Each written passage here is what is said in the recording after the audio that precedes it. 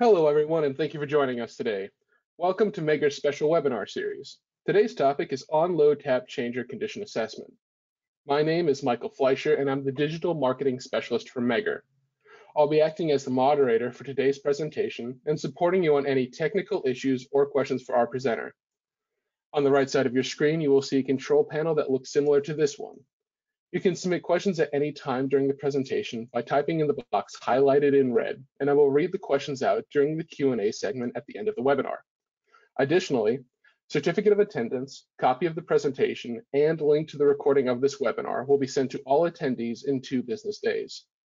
Our presenter today is Ollie Benzler, Applications Engineer. Also, to assist with question and answer session, we have joining us Dr. Diego Robolino, Business Development Director for Power Transformer Testing, Vince Opedisano, Power Transformer Product Category Manager, and Kenneth Petroff, Power Transformer Product Manager.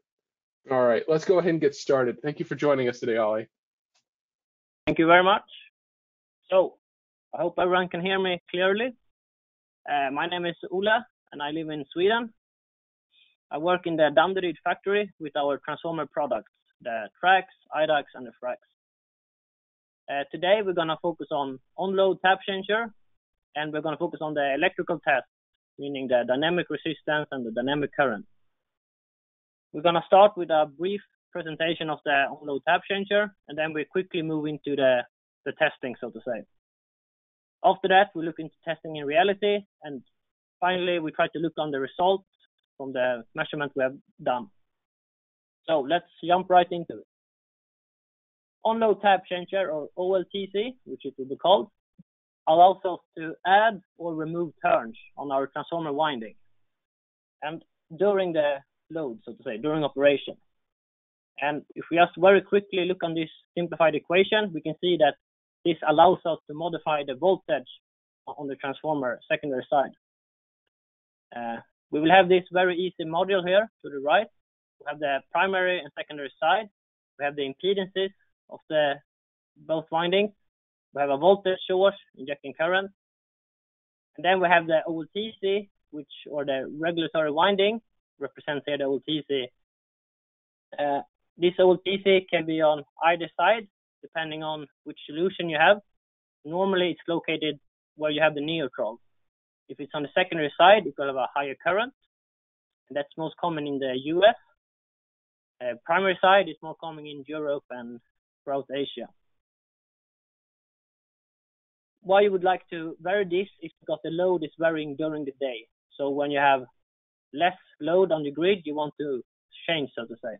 When you have a high load, the voltage will slack on the secondary side. So the OLTC have taps, and so the regulatory winding is divided into different taps. So if here we can see how it can look like. We have different taps with different tap positions. So each tap position have different number of turns, and that corresponds to different voltage. In the middle of the OLTC, so you have something called the neutral tap, and then you can normally go up or down, add or subtract turns. During operation, there's a few things we need to consider. First off, you have to have a constant current. If you want to go from tap 1 to tap 2, which is what the tap changer allows us to do, current always has to be constant throughout this operation. So we have the make before break. This means that if I would like to go from tap 1 to tap 2, both of them need to be connected before I can leave tap 1. And as we also know, there's a voltage difference between tap 1 and 2. So we're going to connect 2 taps together, which has a voltage drop. This will result in a circulated current. And if we don't control this current, it will be very high. This leads to transition impedance. To be able to limit the circulated current or prevent it, you will need to have some transition impedances when you are in between 2 taps. So, the transition impedance, they can be resistor types, 1, 2, 4, or 6 resistors, depending on which type of OLTC you have. Normally, they are then located on the high voltage side. Another technical solution is a reactor type. So here we can see the resistor types. We're trying to go from tap 1 to tap 2. we have two resistors, which limits the circulated current. The load current will, of course, travel through both and can be seen here. The reactor type, that's on the low voltage side, will have a reactor here, a preventive auto transformer. There is something called the bridged position. This is when we have two taps connected at the same time. So for the resistor, we will have here tap 1 and tap 2. We will have a high circulated current because we have this voltage drop between. So IC is a circulated current. The resistor can't handle this stage. So we want to be in this position for as short time as possible. The reactor is completely different.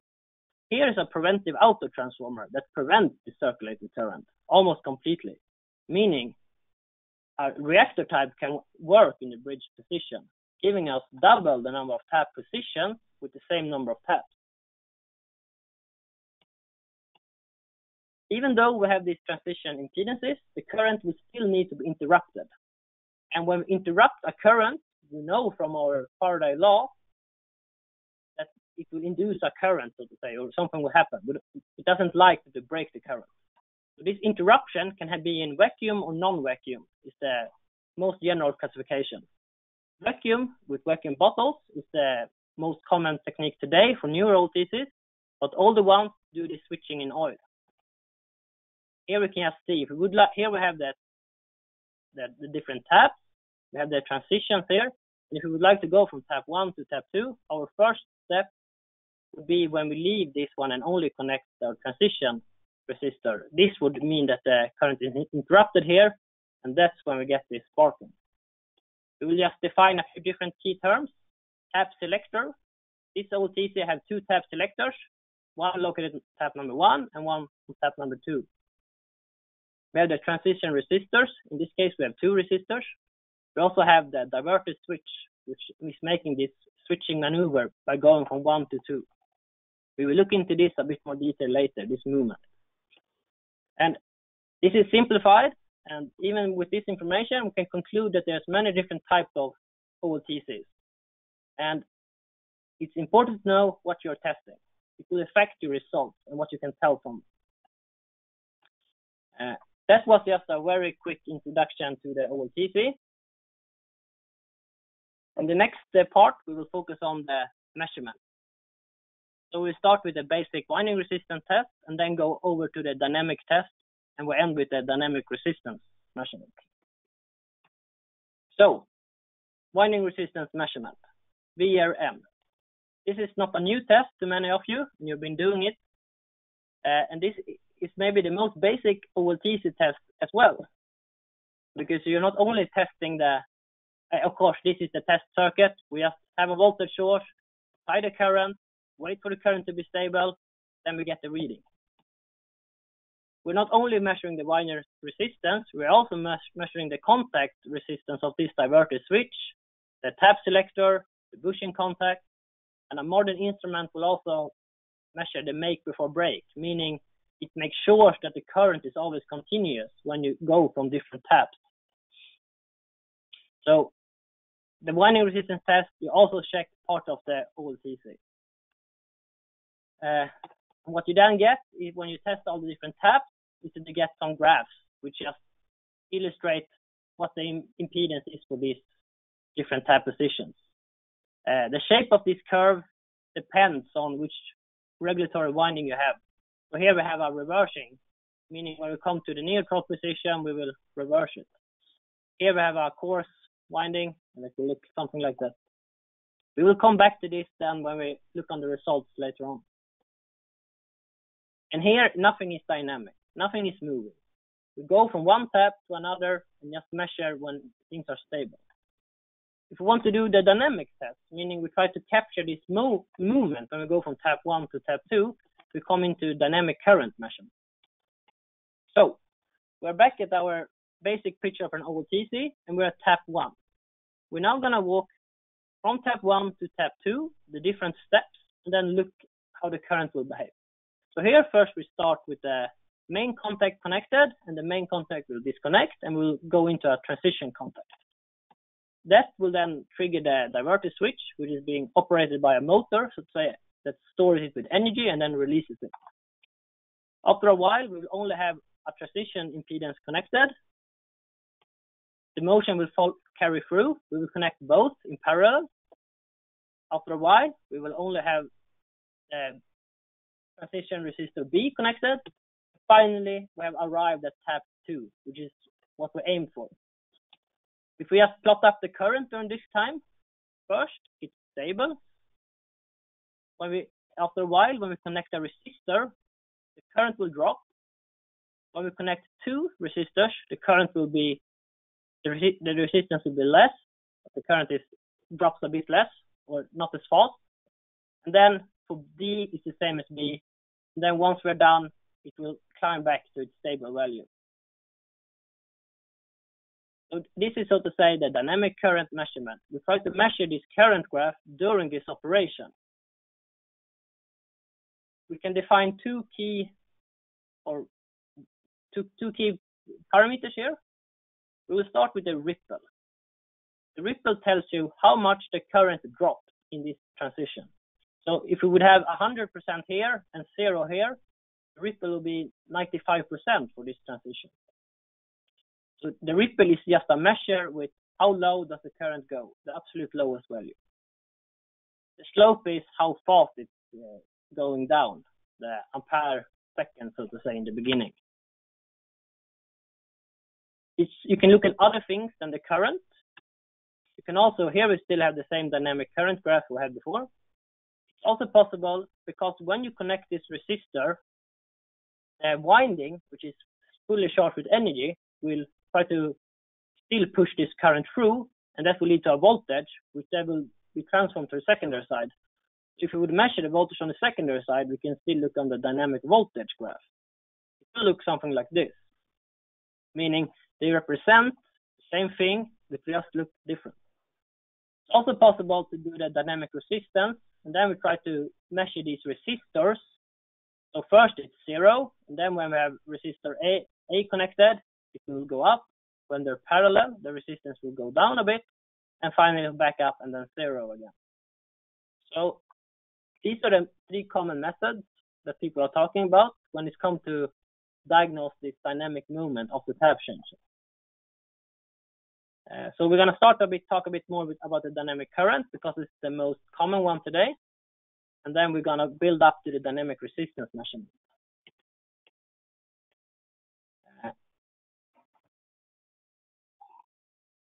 Here we still have the same test circuit. And one discussion when you do the dynamic current measurement is if you should short circuit or open the secondary side. So here we have open secondary side, we can see here. And I do the same tap transition with just different current values. So I use 10 ampere and 1 ampere. And we can see that the current drop, the ripple, which we just defined, how much the current drops, is 27.7% for 10 ampere, but for 1 ampere, it's much less. So it's some kind of current dependence when you have an open secondary side. If we short circuit the secondary side, and we do the same tap transition, for 10 ampere, we will have a higher ripple. But we will also see that for 1 ampere, you still get quite a big ripple, so to say, 52%. So this in some way removes the current dependence a bit from the test. If someone previously tested with 5 ampere, you can test with 10 ampere, and it's much easier to compare the two. But when you short circuit a power transformer, you reduce the inductance. Inductance has a tendency to smooth out the current. So when you short circuit the secondary side of a power transformer and you do this test, the current graph for the shorted version will have much more details in it because the current will not be as smooth due to the inductance. So it's possible to detect more precise faults when you have short circuit the secondary side. Of course, the drawback is that you can't do this static measurement, the winding resistance, because the current will not be stable or it will reach a false stable. Then we have the dynamic voltage measurement. So we apply a voltmeter on the secondary side And when the transition resistor is connected, this primary voltage will induce a voltage, which will then be transformed to the secondary side, which will look something like this. First, we have 0 voltage, and then for the first resistor, we get a negative voltage. It will be a bit less, and then it will be even more. And then slowly go back to 0 after that. This test, I don't really think no one is using today, but it's still possible to look on the same things that happen inside the power transformer by looking on this side of the power transformer. Then we come to the dynamic resistance measurement.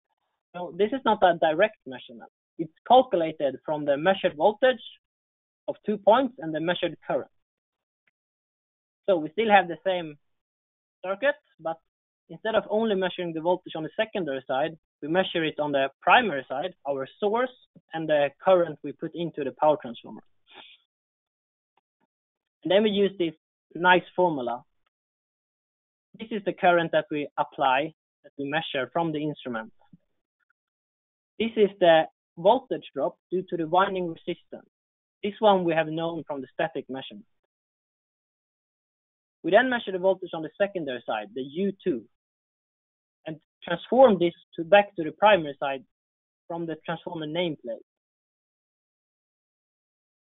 And if you only have these 2 parameters, it will not be even, so to say. So part of this induced voltage here, because you connect the resistor, will also be resistive, so to say. It will not only be inductive.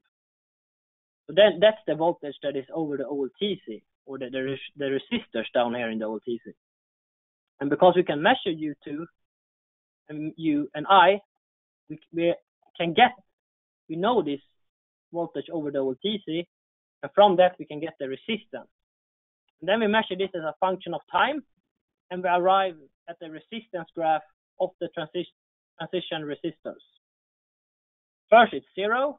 When the first is connected, we measure the resistance. When they're in parallel, the resistance go down. And then we only have the last one. This graph, of course, depends on how many resistors you have. If you only have 1, it will not look like this. If you have more, it will look even more jumpy. So what is the advantage with the dynamic resistance measurement compared to the dynamic current measurement? One of the things I didn't talk about, but when I define this ripple, how much the current drops, that ripple is dependent on the current source you use. Meaning you can have 2 different instruments, measure the same tap transition with the same current, the ripple will still be different between the 2 instruments. And this is because most instruments today on the market have low ohmic. They don't have a high impedance for the current source. But they have different. So that's why this effect happens. The resistive curve looks same for all the instruments. So here we don't have this problem because the resistance is still the same. Meaning it's much easier to compare different instruments, measurements from different instruments. Another, of course, another thing that you gain is that you get these transition resistor values, which is part of the OLTC. And here we will just look, so to say, what happened. Here we have the dynamic resistance graph of a 2 resistor. Down here we only have 1 resistor. And we always get, of course, the dynamic current as well, which can be seen here in the red one. Because we need the dynamic current to be able to module or compute the resistance. Here we can see the timing of things. It's very fast motion. We're talking about milliseconds, so to say. That was a bit about the theory of the 3 different pathways: dynamic current, dynamic voltage, or dynamic resistance. Now I intend that we look at what happens when you do this in reality. So we're going to talk about test current, which current you should use during the test, and then how it behaves in our system, or how we do this dynamic resistance measurement. So, testing current. Here I have tested the same tap transition on the same power transformer, with the same instrument, but at different current. So here we first have a stable current, and then the tap transition happens, and it will go back up. we have 1 ampere and 10 ampere. The first conclusion we can say is that the transition time for the going from tap 1 to 2 is the same in both cases. So if we would only look on that number, we could not see a big difference. But if we look on the current graph, it looks like something is happening here. You have a lot more bounce, or the current is not. For me, this would look quite strange. If we look on the 10 ampere, you don't see any of those effects. So it has been shown by previous people that if you have a too low current, it's sensitive to some contact bouncing, and you can get you some false. You might think there's a problem when there's actually not. Another thing is that sometimes it might be a oil coating, and when you have a very low test current, that can lead to a false interruption, meaning you don't have this make before break condition. So you might think there's a problem. For 10 ampere or 15 amperes, you don't see these kind of effects anymore. And if I would do this for 10 ampere and 15 ampere, the graph would be they would be identical. So when you have a too low test current, you run into some problems that you want to avoid. Of course, when you do the winding resistance measurement, you don't want to have a too high current because you will heat the winding. And the same is true here because it's in the same test. So 15% of the rated current is what they recommend for the winding resistance measurement. But besides that, as high as possible is good. So step by step, the instrument that does this for us today is the TRAX system. And here we test step by step. What do I mean with step by step? If we start at tap 1, we will start with doing the winding resistance measurement. Once it's stable and we get a reading, and we want to go to the next tap, we record these dynamic resistance and dynamic current graphs during the transition. When we then came to tap 2, the current will get stable again, and we will measure the winding resistance. Then we continue from tap 2 to tap 3, and we measure this dynamic resistance again. So it's part of the dynamic of the winding resistance test. We only record the current when we go from one tap to another. So the dynamic resistance measurement is not a completely new test. It's just part of the winding resistance test. Of course, one drawback here is that you cannot use the simultaneous winding measurement, meaning if I would test a power transformer, I would test all the taps on primary and then go back and test only the secondary, but with winding resistance. But normally, you only have taps on one side of the power transformer. The measurement you have left is only one set, so to say. After this test, when we have swept through all the taps on all the phases of the power transformer, we will end up with a lot of data. We will have the winding resistance for each tap. We will have the dynamic current or the dynamic resistance for each transition. We will have the resistor value of the OLTC that's operates. We will have the transition time for each transition from 1 to 2, 2 to 3, and etc. We will have the ripple in each transition. And we can also, if possible, record the motor current for the OLTC. So with just one test, we can collect a lot of data, and from a test that everyone is already doing. So my idea now was that I just presented all of those parameters, and it might look overwhelming. So now we're going to go through them together. What do they mean? How would I look at the results? And what problems might be possible to detect? So, winding resistance. Winding resistance is nothing new, and this is already being done today by everyone. And an easy way is to plot them in a graph, and you place the different phases on top of each other. That way, the eye can quite easily spot what is an outlier. But we also have in the standards, which will help us. There they define the variation, how to compare the different phases to each other, and what's an acceptable level. But as I said, this is very well figured out, and people accept this kind of measurement. The other parameter is this transition resistance, which is only active during the transition between the two taps, the different taps. And with this resistor value, it's possible to compare with benchmark test if you've done one of those, or with the manual, so to say. of the OLTC, and they're normally within a few ohms, 1, 2, maybe up to 12. If you have a problem with the OLTC, it might be possible to see from this. You can also compare for different phases. There are 3 different phases of the power transfer. Now we look into the ripple. The first thing we do with the ripple is that we don't look at only one ripple. We look at the ripple of the whole transition for one phase.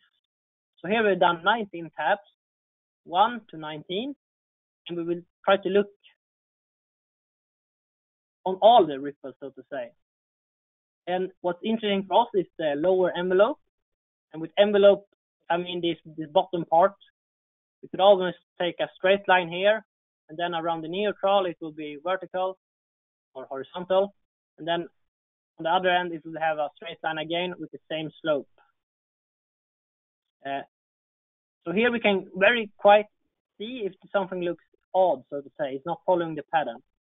Then we will only look on that transition, for example. Depending on which regulatory winding you have, this pattern will look different. It can also go up and down depending on which transition you're doing. So it's good to know what you're testing and how it should look like.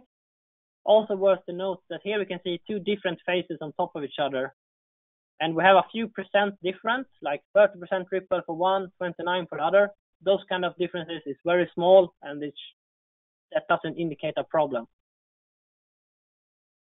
Also, we can see here that on this x-axis you have time. So around the neutral, it will take longer time because the motor needs to operate more times. It's natural. And if we have 100% ripple, this indicates that we have this break in the current, which is then we have this, but we don't fulfill this make before break criteria. Then we have the transition time, meaning how fast the operation happens. We have the total transition time going from one phase to another. No, from one tap to another tap.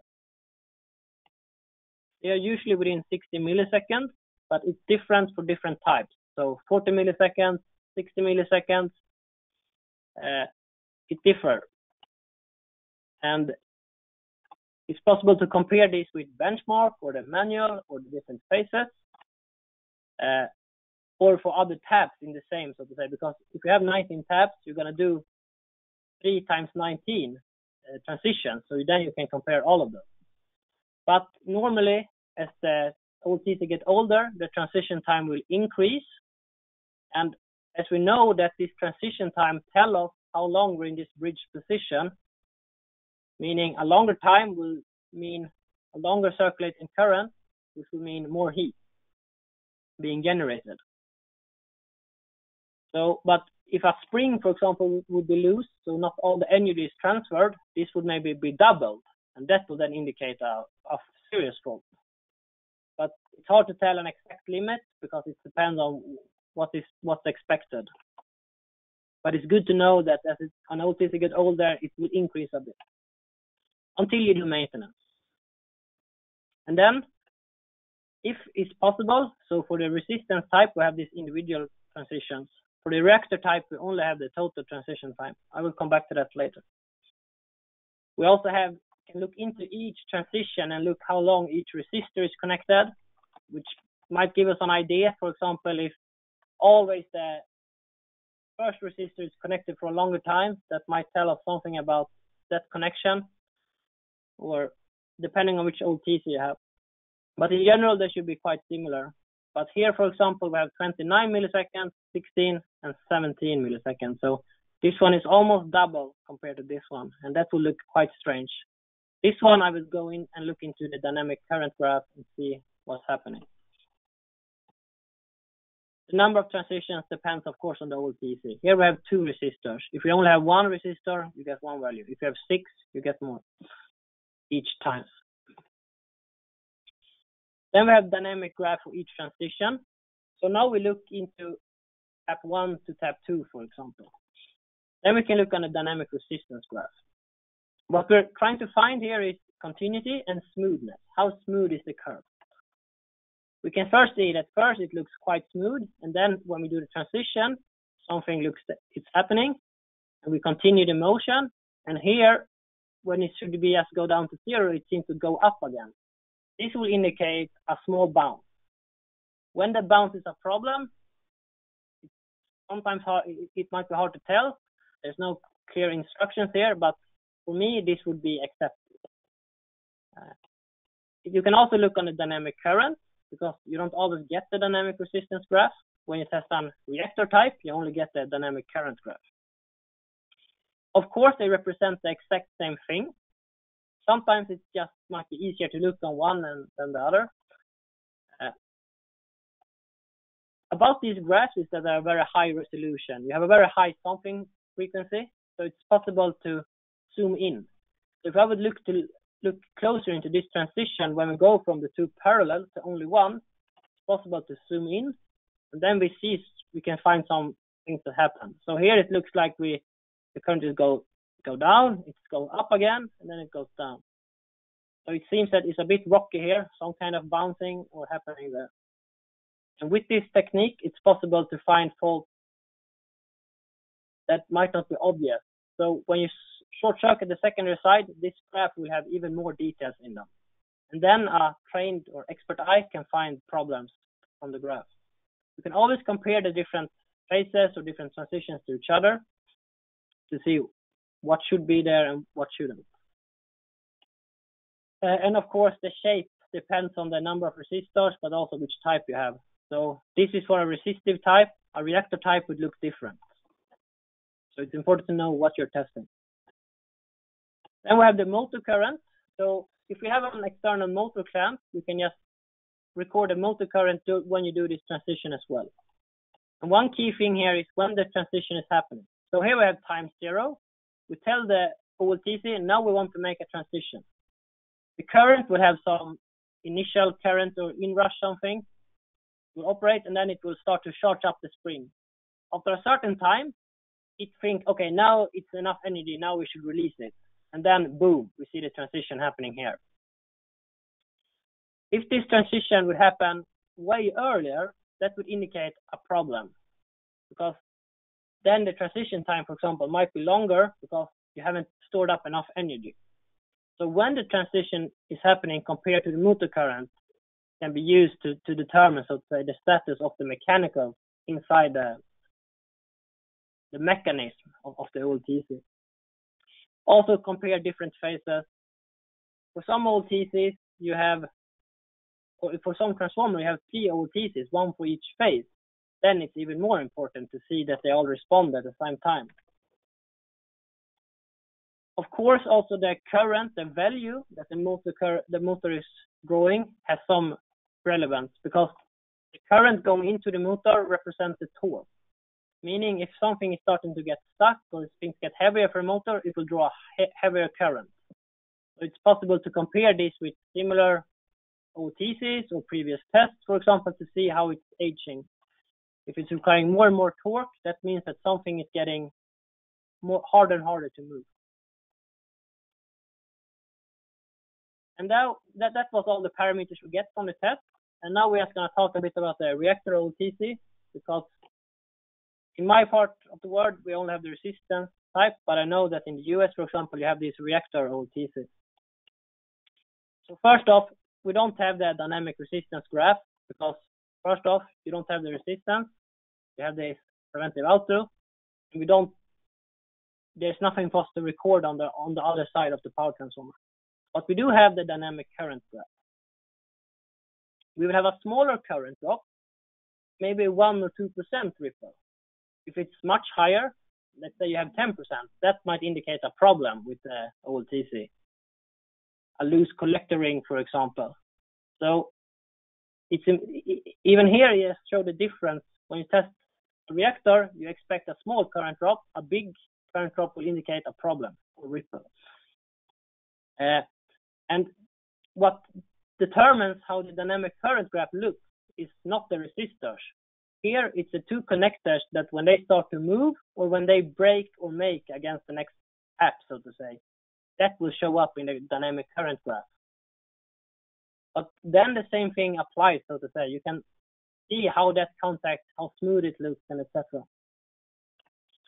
You have a slower transition time because the reactor will operate in a bridge position, so time is not as important.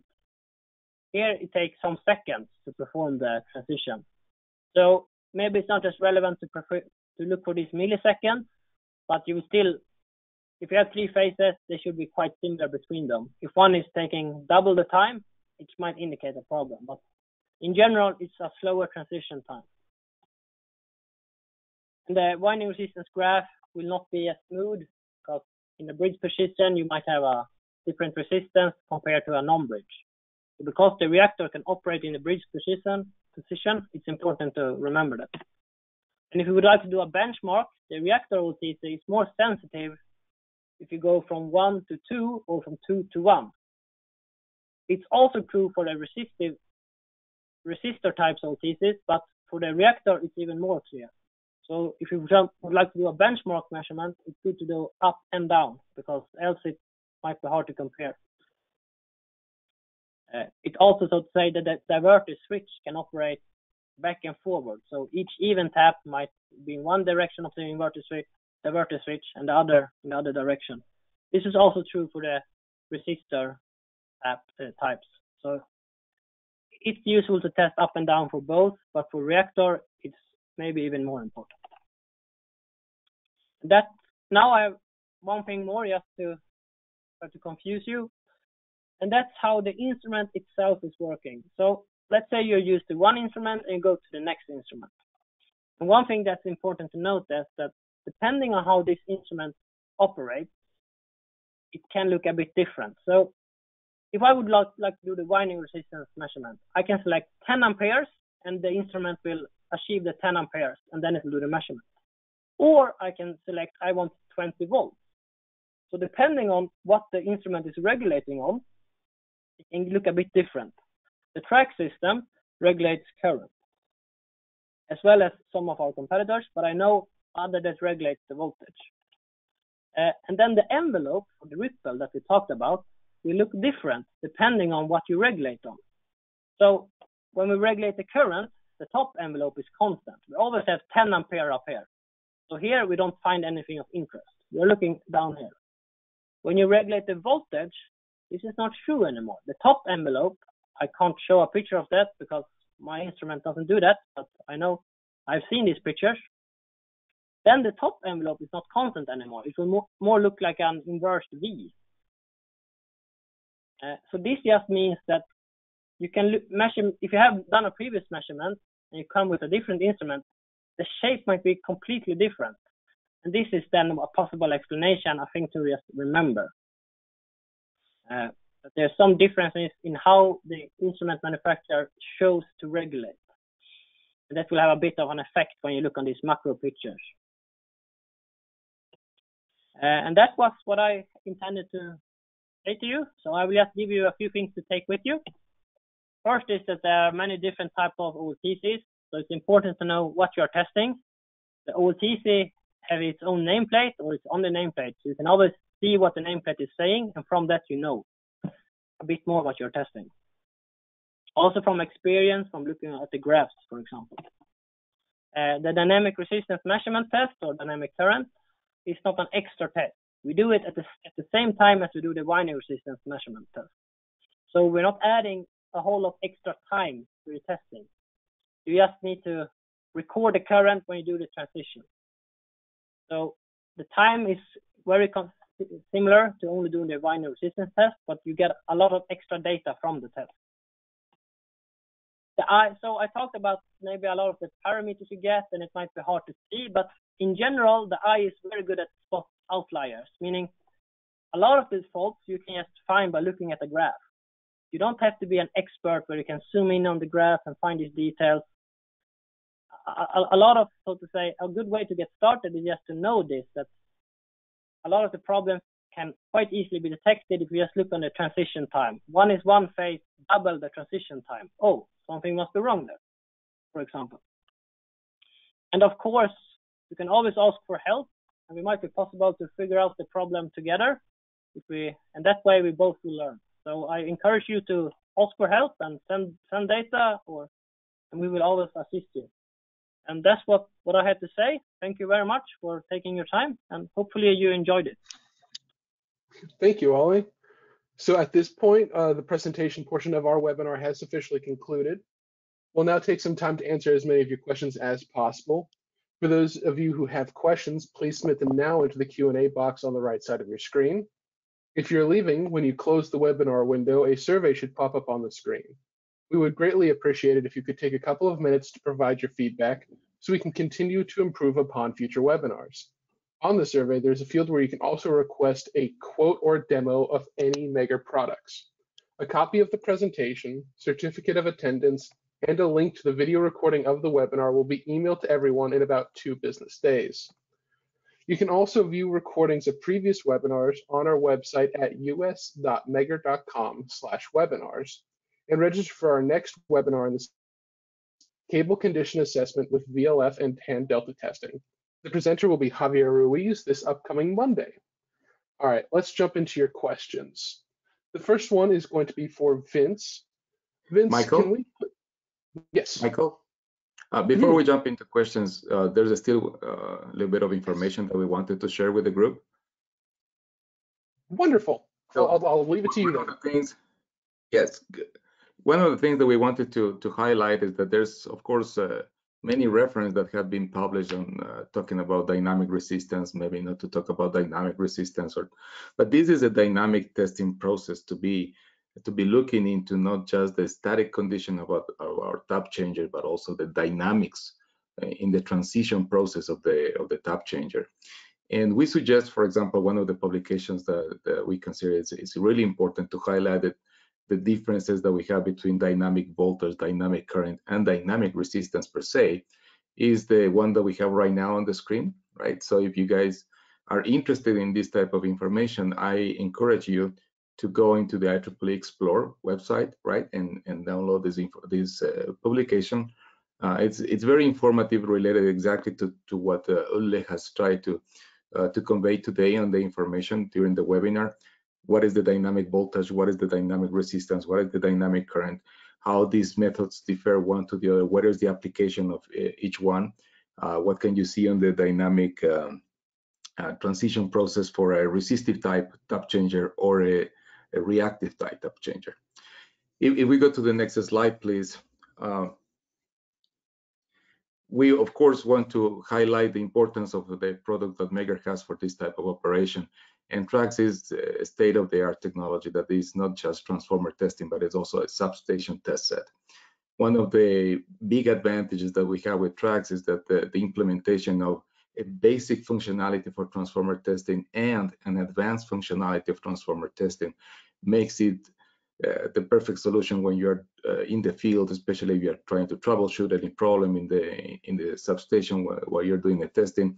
Everything is interesting when you have good results, but if you have a bad result and you need really to get into the details of why is that coming up, then of course it's important to have a unit like TRAX, which is basically a portable laboratory to bring to the field and look into every single detail, especially with the application of the manual control function that will allow you to do basically all the testing on the manual mode. It's not the unit or simply a test sequence that is given to you. You understanding the physics of the equipment that you are testing and all the advantages that you have on the metrology of the TRAX unit will be able to troubleshoot in a better way, and you have things like an oscilloscope and things like that that will allow you, of course, to do a cost saving, right? Having one instrument that is really a leader when it comes to troubleshooting of power transformers in the field. And I want to have a minute also for Ken. He will show us a little bit on the other equipment that is related to winding resistance measurement. Yes, thank you, Diego, and thank you, Ole, for the presentation here today, and thank you all for joining us. As Diego was explaining, the dynamic resistance, dynamic current, dynamic voltage is all a very in-depth analysis of your on-load tap changer, but each of our winding resistance instruments comes with some base level functionality that helps you diagnose the tap changer. Each of the instruments displayed on the screen has features built in to automatically shut off the test current if there is a significant drop in current that exceeds 200 milliseconds or some similar type value. So if there is a sort of catastrophic failure with your on-load tap changer, each one of the instruments displayed here will be able to catch that and alert you to that failure.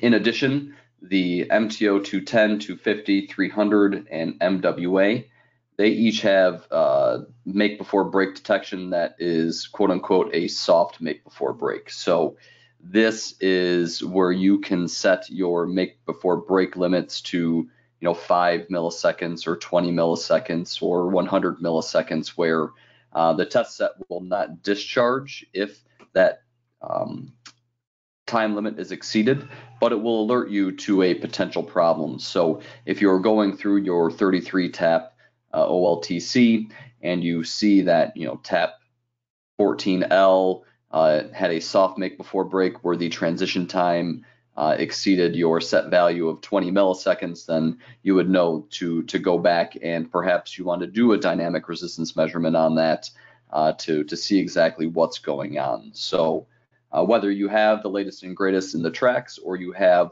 one of our other instruments, you will find some OLTC testing capabilities that would be a little bit simpler, but that's sort of your first line of defense when you're trying to isolate these problems. And the dynamic resistance, again, is more of an advanced test where if you're truly trying to get to the bottom of what's going on, that'll help you do that. So thank you very much. All right, thank you. So since I went over a lot beforehand and kind of sandwiched in the information, we'll jump into the question section now. So Vince, our first question is going to be for you. Can we put tap changer on low voltage windings? Yes, of course. Tap changers can be on either high side or low side. We typically use low side a reactive type, or what is called a preventative auto type, OLTC. And in that case, it is not using resistors, and as such, we use a different technique for determining the condition of the load tap changer. But yes, we absolutely do and can. Right. Yeah, thank you. Diego, our next question is going to be for you. Is dynamic resistance the same as step resistance, i.e. step resistance can also give value of change in resistance from one tap to another? Thank you for the question. I think that maybe the question is related to what we call make before break, or I'm not quite sure about the step resistance definition exactly, but when we're talking about make before break, what we look is at the transition itself, that it's being performed.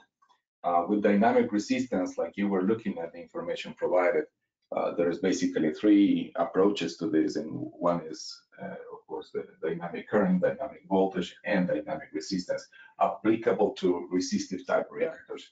And the beauty of this is to look at the resistive values. Okay. All right.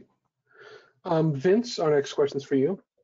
What test current is acceptable for an OLTC? Is there a limit?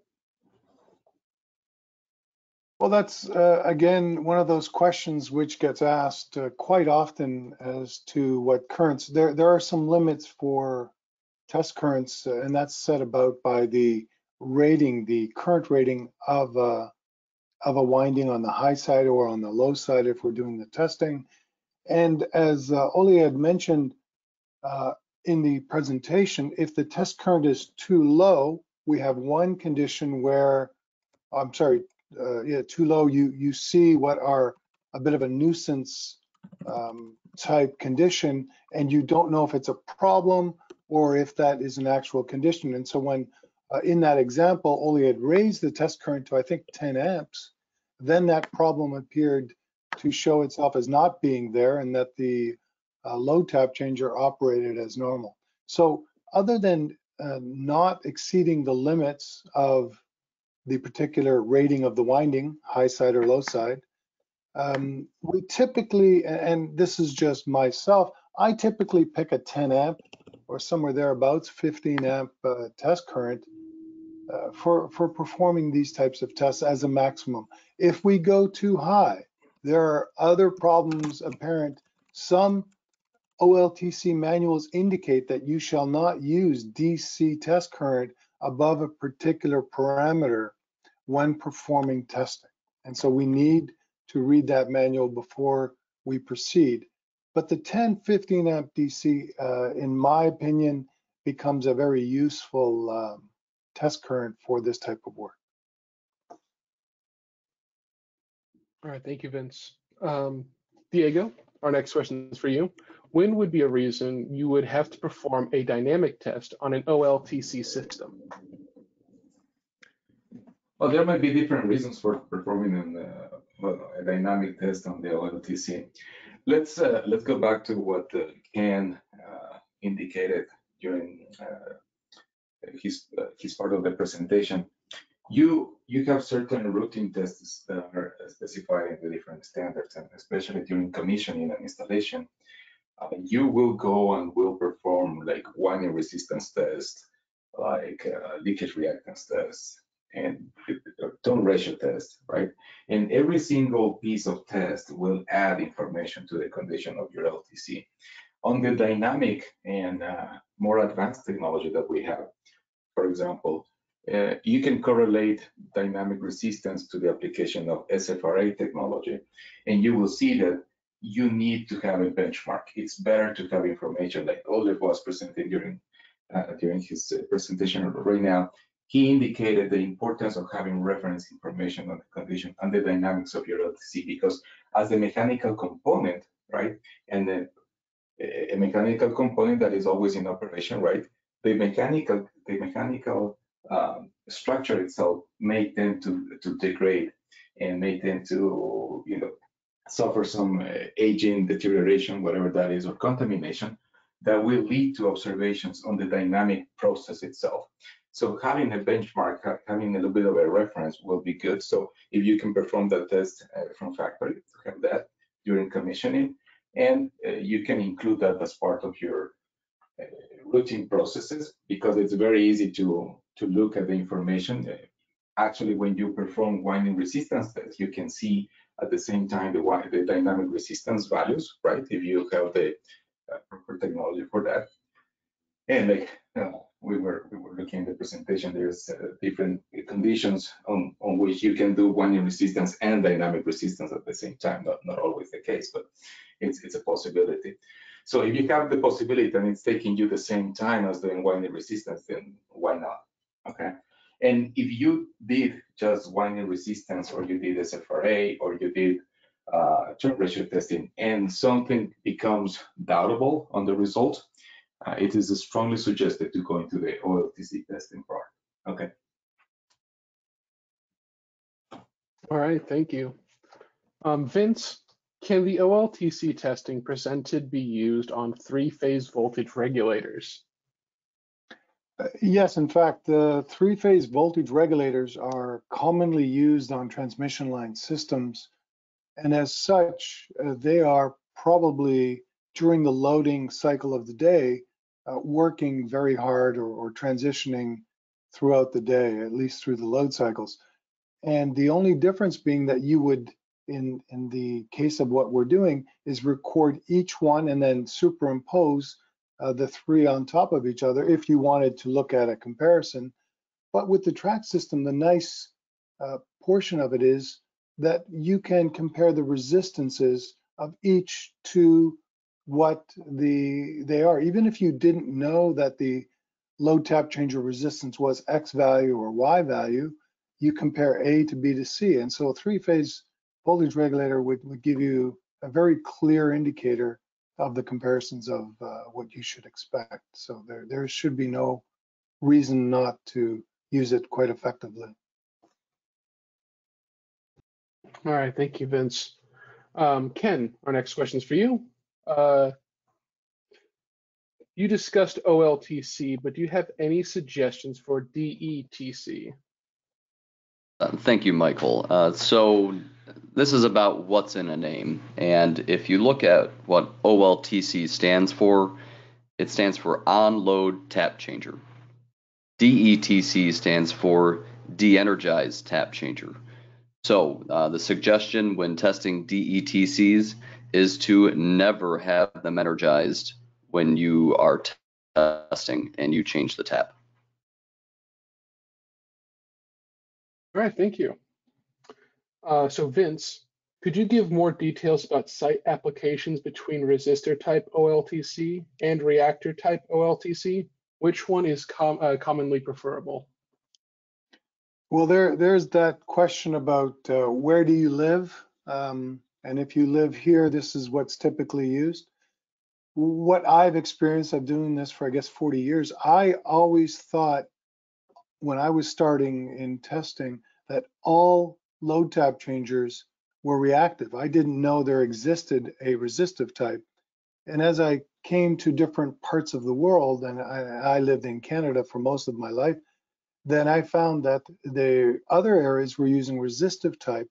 And so the resistive type are when we regulate the high side system voltage, and the reactive type are on the low side because we're regulating on the low side or the distribution side of a system. As far as which one is preferable, the nice thing about reactive type is that you don't need as big a resistor because we have very high currents on the low side in certain cases, and resistors would consume quite a lot of power, and transitioning would be not as practical. And so using a reactive type is very nice, but what we're finding, at least in my experience, is that more and more of our customers throughout North America are using resistor type as well as reactor, but they're moving towards it. In rest of world, Asia, Europe, it's commonly known that only resistive types are used, and so they do not know anything about reactive types. And I found many times I've had to explain what a reactive type was. They had never seen it in all their years of operating systems. I hope that gives you at least some idea of which one is preferable. It just depends on your system. You can't simply change a low side OLTC to a high side OLTC. There has to be a utility direction to do so. Thank you, Vince. Ole, the next question will be for you. I understand that these tests are performed with AC power source and not DC, as opposed to transformer winding resistance tests. If that is the case, then we measure impedance of the equipment and not the resistance. Could you please elaborate on this? Yes. So the winding resistance test and the dynamic resistance test is the exact same test. We only record the current during the transition between the two taps, meaning we use a DC source, of course. Why the current is changing over time is because we have this inductance. So we have a current that changes over time because we are dealing with resistance and an inductance. But the measurement setup is the exact same for winding resistance. So as I explained, that we go do winding resistance with tap 1, and then when we do the tap transition from 1 to 2, that's when we do the dynamic resistance graph. Meaning you don't do any reconnections or anything. You have the exact same connection. So you just test through it. So we use a DC source. Thank you. While I have you, Ole, the next question will be also for you. The tracks, what is the maximum frequency output of that unit? So on the tracks, I think we have 10 outputs or something. So it depends which output you're using. For the Tangens Delta, we can go up to 505 Hertz. Also for the frequency response of stray losses, we go to 505 Hertz. But for example, 800 ampere might be harder to run at that high of a frequency. But the maximum is 505 for the basic outputs. All right, thank you. Additionally, Ole, How does the dynamic measurement affect the transmission of the motor shaft to the charger, or to the changer, sorry? Do you have any examples that you can show us? So maybe it's hard to me to show an example now, but maybe I can come back to you if you send an email. But in general, the dynamic resistance test doesn't affect, so to say, anything. The tap changer is operating as it do normally, but there's no load current on it. So the motor shaft will, of course, rotate to make the transition happen, so to say. So this is what we try to measure, the transition time and etc. Also with the motor current. So we try to diagnose the whole OLTC, and that includes the motor and the gearbox for the motor, so to say. But I can show you some examples with that if you send in your email. Okay, good deal. So moving on, Ken, is there any temperature correction method when performing measuring winding resistance? When performing winding resistance, yes. If you know the temperature of the winding, which of course you can use the gauges on the transformer to look at the top oil, bottom oil, get the average to determine what the temperature of the winding is, and then you know the winding material, whether it's copper or aluminum. Every test set that's out there that performs winding resistance will have a place for you to enter in what temperature you want to correct to. So the Trax or the MWA or the MTO, you can put in that winding temp and what temp you want to correct to, whether that's 85 or 75. I believe it's dependent on the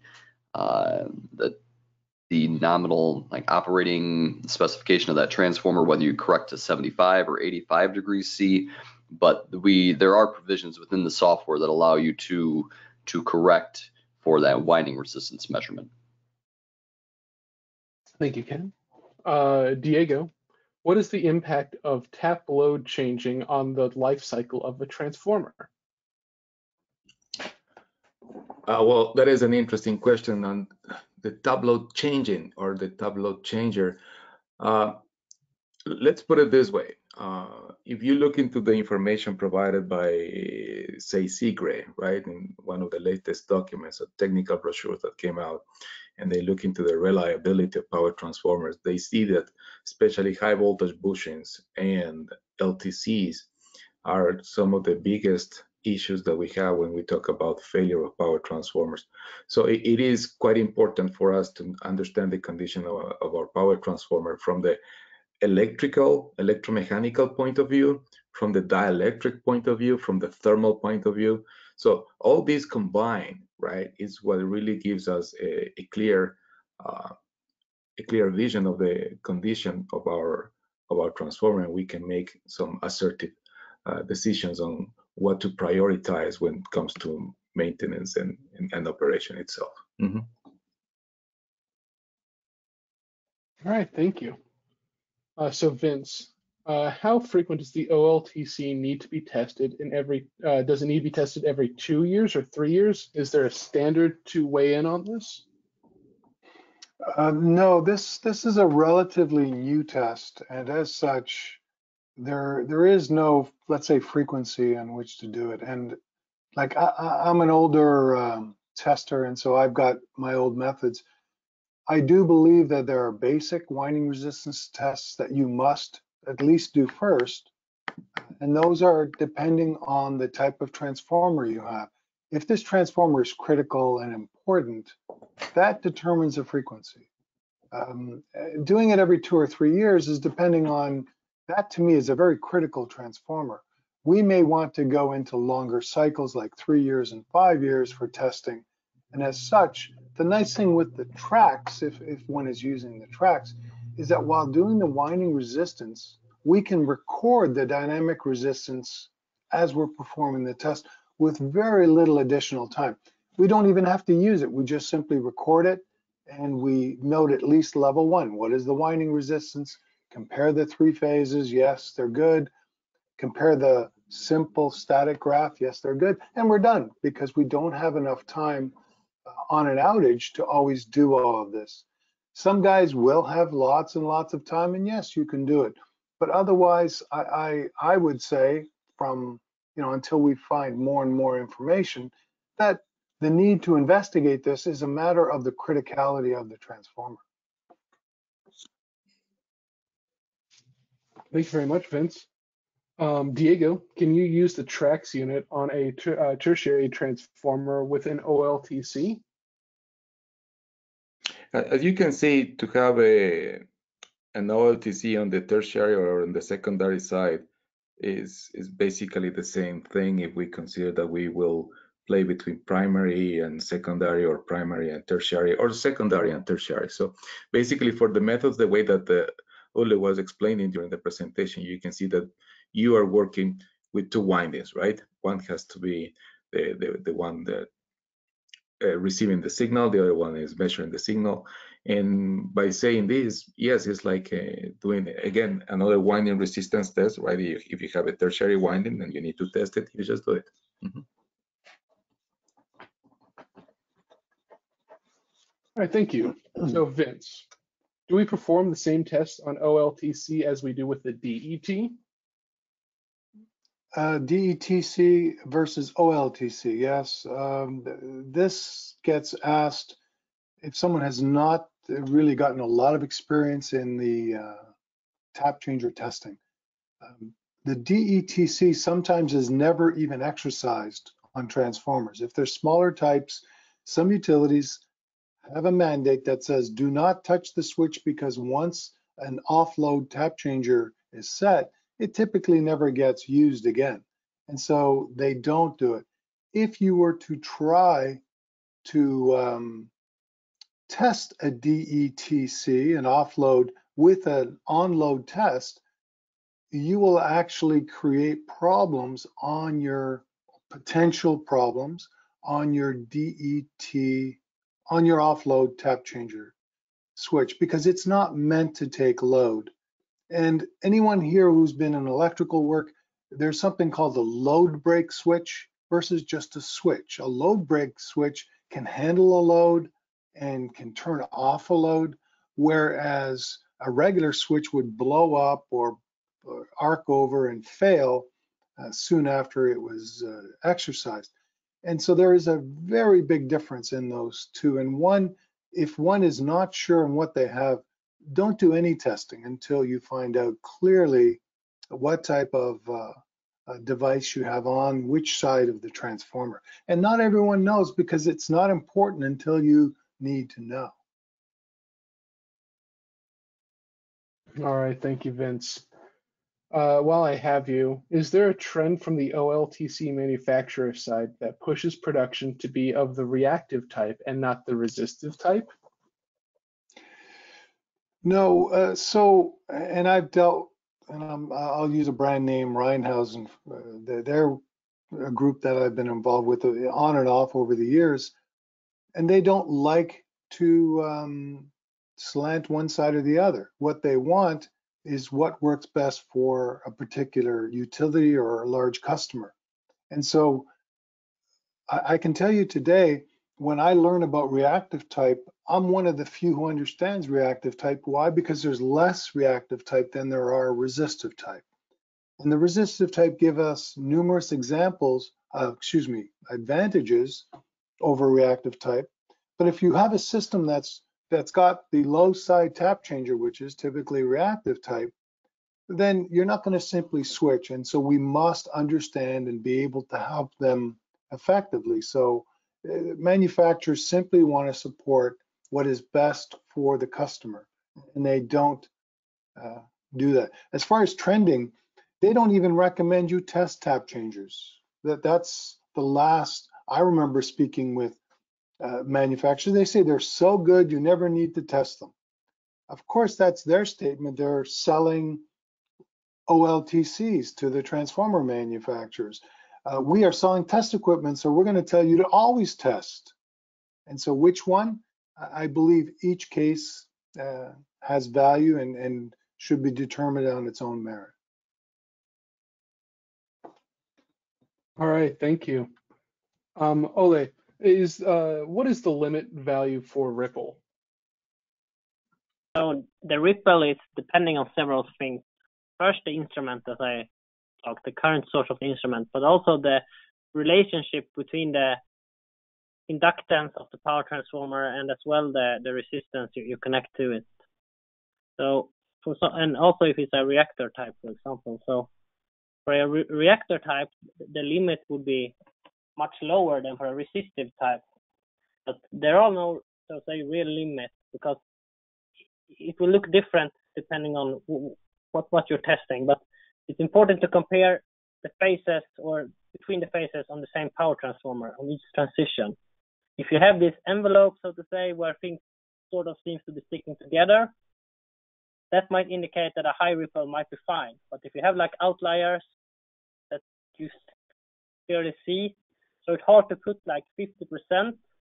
Is that like catastrophic? Well, maybe not. But of course, 100% ripple is that you have no current, and that's a big problem. But you cannot say exactly one value because it's different for different transformers, and also the instrument you have will affect it.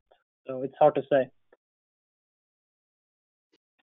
All right. Thank you, guys. And thank you all for attending. Thank you to our panelists for helping out with our Q&A session, and Ole for taking some time out of his day to present to us.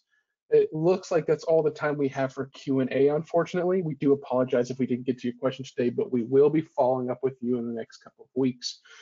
But once again, thank you all for attending. If you could, please remember to answer our survey. That survey will include a field for you to request a quote or a demo if you're interested. But I'd like to wish everyone a great weekend, and I hope to see you all at one of our upcoming webinars.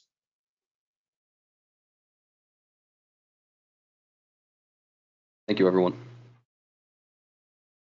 Thank you. Have a good weekend, everyone. Thank you, everyone.